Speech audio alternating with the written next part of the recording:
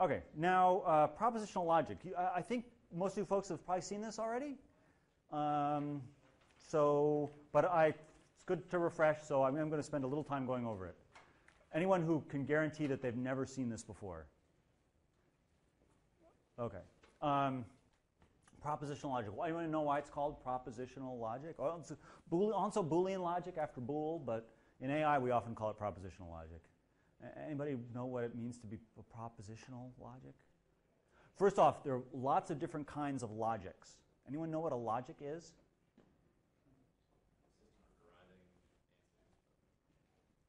Yeah, kind of.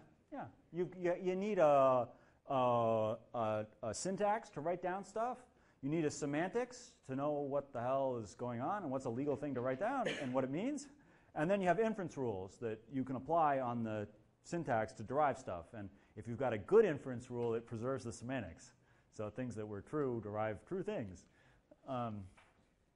Exactly. So propositional logic is just a thing where the stuff in your logic represent propositions or entire facts. So like X might stand for it is raining outside. And Y might be I am wet.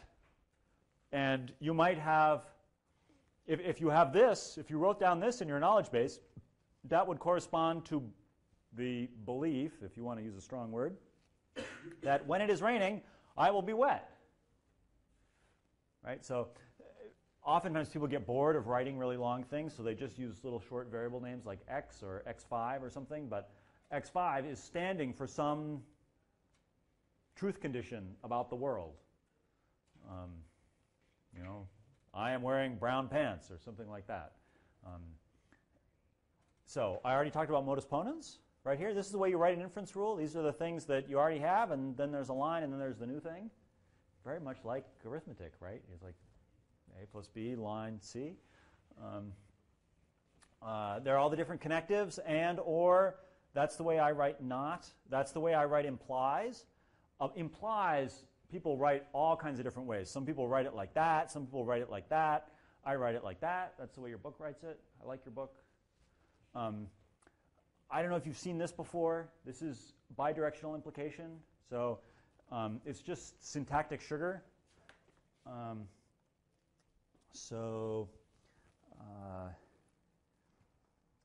and B, also called equivalence.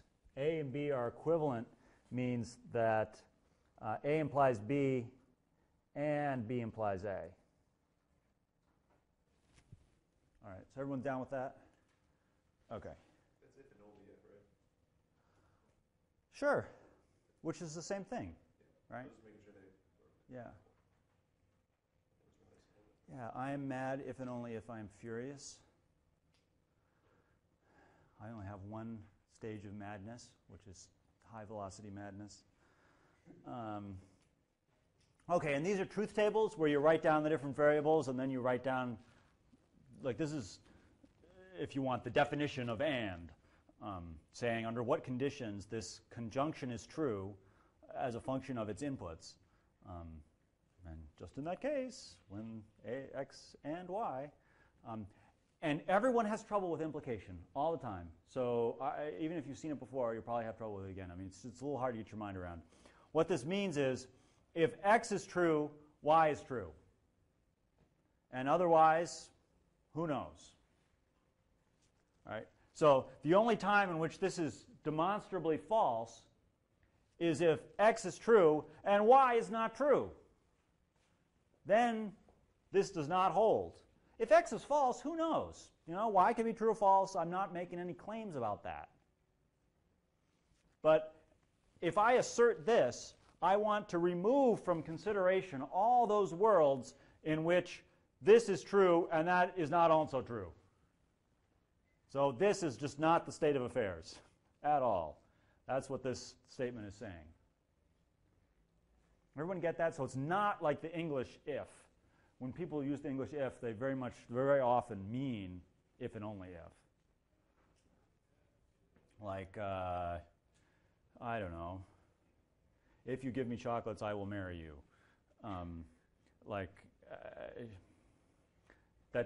usually also means like if you don't bring me chocolates, I won't marry you, which is not what this means, right? Speaking of Valentine's Day. I didn't bring my wife chocolates.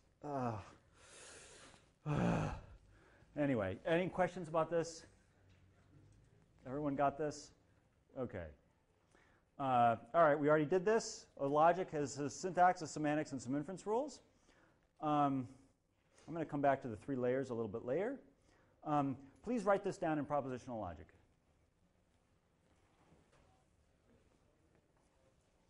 So you'll have to invent some propositions, not prepositions, propositions.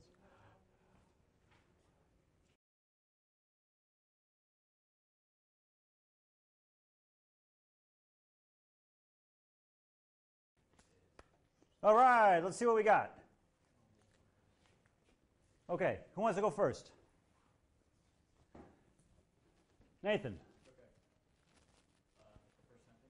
Yeah, sure. Well, whatever you want. Let's take the first sentence. Your variables? Okay, well, let's just give your first sentence. If the unicorn is mythical, then it's immortal. How did you represent that? The act of writing something down in a knowledge representation language is called knowledge engineering. So you just all did some knowledge engineering, kind of like sanitation engineering, except a little more fun. Well, I just wrote y implies I, and y mythical. Wow. Whew. Okay. Mythical. Why? Mythical. Okay, because it's got a Y in it. Yeah, that's good. There are all these M words. Yeah. Okay, can I just write MY? Yeah, sure. MY goes to what? Is what? Immortal. Cool. Fantastic. Okay. Adam, what do you get for the next sentence? Not MY implies MM. Not mythical is a mortal mammal. Okay, now we face a decision point here. So mortal mammal. Now, here we have to decide on the resolution, the granularity of your knowledge representation language. Do you ever want to be able to represent immortal mammals and have the system have a symbol of mammal that it can combine with other things? Like, so you could talk about a truth about mammals in general, like that they have hair and give birth to live young and stuff like that. If you want to completely exclude the possibility of ever representing that stuff concisely in your knowledge representation language, then you could choose to have a single symbol for a mortal mammal. But personally, I'd go for the factored representation. So I would choose something like mortal. And Frank, what kind of connective are we going to use here? Mortal mammal. Mortal mammal. Not mythical is a mortal mammal. Oh, yeah. Let's get more concise. Beautiful. I love it. Not immortal and a mammal. Fantastic. Beautiful. Ryan, next sentence. It's either a mortal or a mammal, then it's horned. So I use Y or Z for this, but You can use whatever letters you want. I think I already have immortal as an I. all right, so I need or so union. Not union. That's a little pointy thing with a corner on it. It's not curvy. It's like it's like a V kind of a shape. I'm sorry. Maybe I heard you wrong. Disjunction. Yeah, conjunction and disjunction. Yeah. You can think of one of the sides as getting dissed. Like this other side here could be totally false, and the whole thing could still be true. So like we don't have to respect that if that's already true. It's getting dissed. However you want to remember it. Or MA implies, I guess we could call it H. Horned. That works for me. That works for me.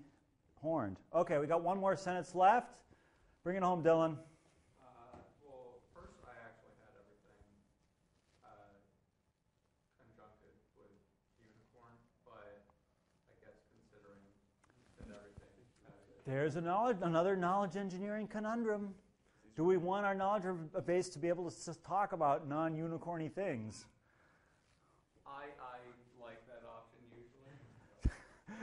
If you talk to my daughter, though, she's like all over unicorns. So it's like fine with her if everything is about unicorns forever. It's just totally that and cookies and Valentine's Day at this point. And then I had H implies, and I guess